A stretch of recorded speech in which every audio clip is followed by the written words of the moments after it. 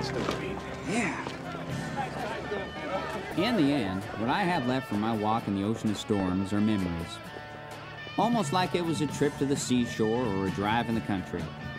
They mix together in a constant stream of thoughts and images that come and go, like all memories do. The most precious things I brought back with me were the same things I left with, my two best friends. And I realize when you go through any endeavor, any journey, whether across town or to the moon and back, all that matters is that you share the experience with people that you love. That's what makes life special. Because ultimately, that's all there is. That's really all there is.